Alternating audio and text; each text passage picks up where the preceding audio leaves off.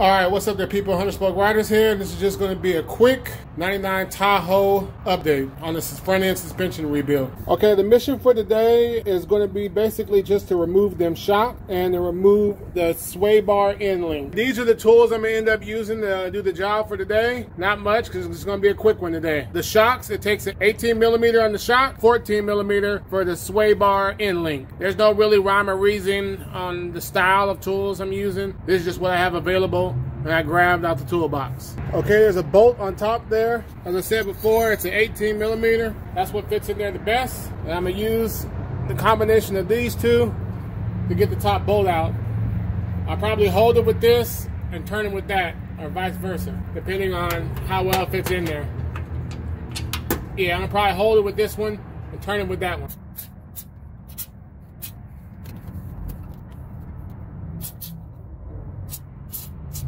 Because there was a few things in the way, I ended up using the ratchet to loosen the bolt and using the wrench to hold the nut. Both top and bottom had stuff in the way where I couldn't do it the opposite way. If I had tried to use the ratchet on the other side, it'd just been way too tight and wouldn't be able to get that much turn in it. Because of this thing right here, that was in the way from this going all the way through. So I figured I was better off just using this wrench to hold the nut, like so. And then use the other one to loosen the bolt. Okay, I had to break out two more things. I had to get the floor jack out so I can put it under the spindle, lift it up just a few little millimeters to get the tension off the suspension to make it easier to get the shock out. The shock did come out. I did have to get a little bitty pry bar for a little bit of persuasion. Shock's out. And I put the bolts through the shock so I can keep track of them later. Got the shock out of there. This Swaybar end link, I won't be using this one. It will be getting replaced with a new one I already have, mainly because of this split right here. Swaybar end links are pretty cheap, so I might as well replace it, so that's what I did. In order to get this Swaybar end link off, the first step to make life easier, a little bit of that. Because there's a lot of stuff in the way and the end of this is pretty much on top of this upper A-arm, I'm just going to use an open end 14 to hold it from the top and then use this deep socket 14 to twist it from the bottom.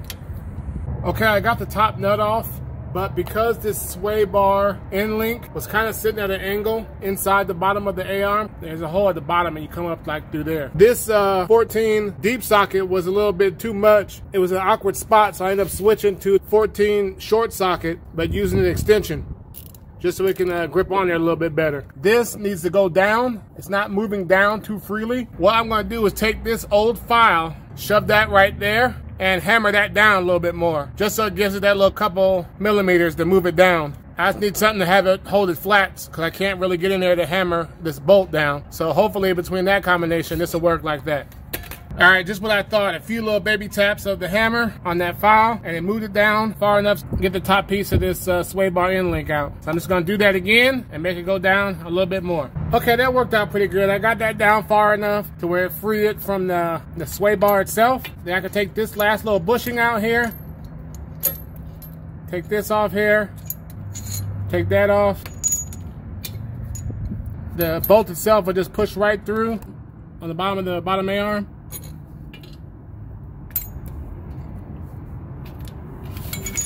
And there you have it. No more Swaybar end link. It is removed. There is the Swaybar end link all removed. These are the tools I used successfully to make it happen. 14 millimeter, I used the open end part of it. 14 millimeter short socket with the extension and the ratchet. Little hammer and an old rusty file with a broken handle. That's what I used to make this happen.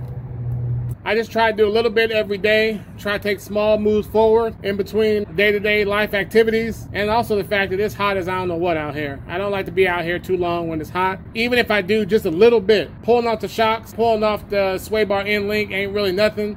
The job itself should probably take you about 10-15 minutes. I'd rather do a little bit, take one little small, tiny move forward, than just not do nothing at all, and then it's just gonna sit here. But you know, I'll get there one day, step by step, piece by piece. But that's it for today. 100 Spoke Riders signing out with the shocks off and the Swaybar end link off. Mission accomplished.